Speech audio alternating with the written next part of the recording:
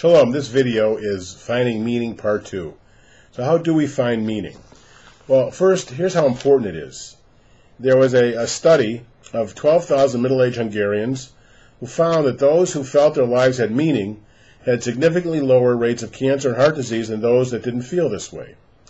Another study of some of the world's longest-lived people discovered that having a sense of purpose, of having a reason to get out of bed, was a common trait in many of the world's centenarians, people who live to be 100. People who feel that their life is part of a larger plan and are guided by their spiritual value have a stronger immune system, lower blood pressure, lower risk of heart attack, cancer, and heal faster and longer, says this professor of psychiatry at Duke, who studied the phenomenon broadly. Okay, so the evidence is pretty clear, but how do you find that?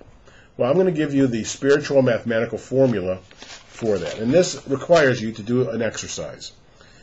We call this schlichoot, or shlichus.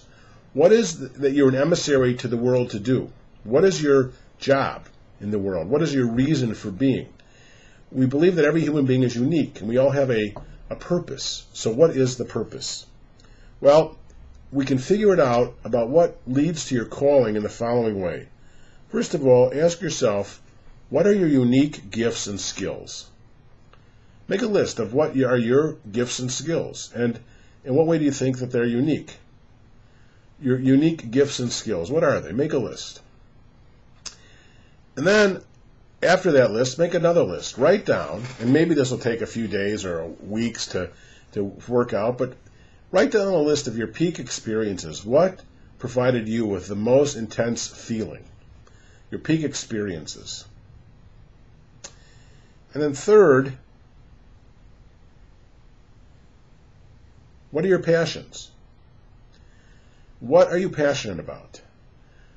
I gave a sermon about this, and I mentioned that sometimes I come to funeral meetings with families about a deceased, and I say, what is the passion the person had? And they look at each other like, huh?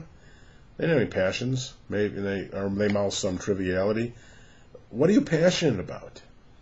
Now add these things up. Your unique skills, your peak experiences, your passions, and when you process that and you find the common denominator, you put all that together, then you can figure out what your calling is. And once you can figure out your calling, that is what is your primary responsibility to serve God, your family, your community. We don't all have to do the same thing. The Talmud says we are not required to finish the task, but neither are we free to desist from it.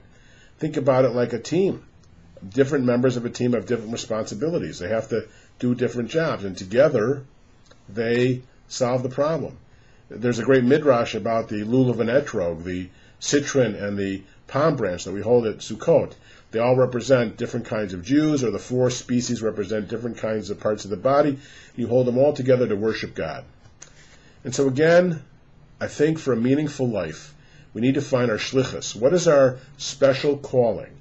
And we find out that special calling by adding up our unique gifts and skills, our peak experiences, and our passions. And then we know the best way that we can do avodah to serve God and ourselves.